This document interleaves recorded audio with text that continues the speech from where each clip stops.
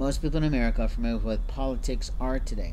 Politics are those things that for most people comes around, or everybody knows, that comes around every 4 years with new major elections. It is absolutely true that there are passionate, diehard politicians or political consultants or marketing people or publicity people that work on politics year-round.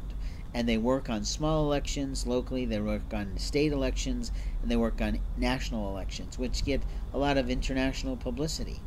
But the liars of America think that everybody is mobile, everybody is free to go to a convention, and this past year that wasn't true.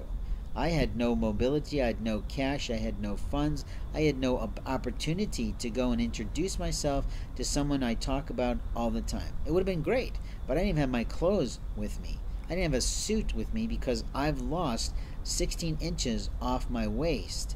When I say that, it also means I've lost almost probably 50 to 80 pounds, but I haven't been on a scale for myself privately, or should I say also another way of privately in a medical doctor's office where they weigh you all the time. When you get there, let's check your weight, let's see how you're doing. I mean, shit, I can do that at home. But these fucking people keep playing as if I'm not me.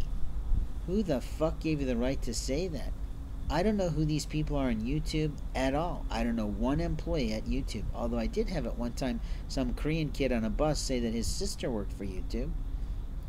And I'm like, okay, great. How did she do that? Does she actually work for YouTube in America? Does she work for YouTube remote from home in Korea? Does she work from in America as an American citizen living in California? I don't know.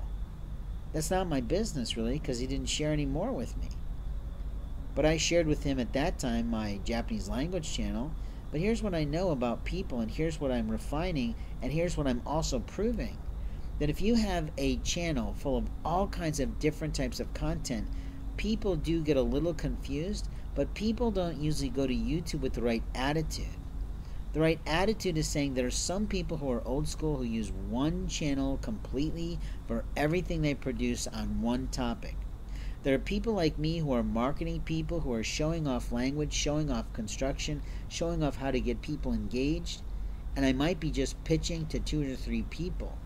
But I don't have a website that's powerful enough or big enough to hold a video today, because as most of us in the video production way know, the concept of a video has a lot of actual data volume. So when we produce a video, there's a full structure of how we typically do that. But if I'm working outside, if I'm working on the fly, if I'm working through travel, if I'm working across a bunch of different Wi-Fi networks because of where I'm going, what I'm doing during my day, and how I'm interacting with my time management in every way, I don't have the time to do the incredible idiot editing. I don't have the time to access, or nor do I have with me my data of images that would allow me to make a special and unique title for what I'm doing, as I would typically do it if I was in a home office like I once had in my home studio that I used to do, and openly I'm looking for where the fuck is my green screen today.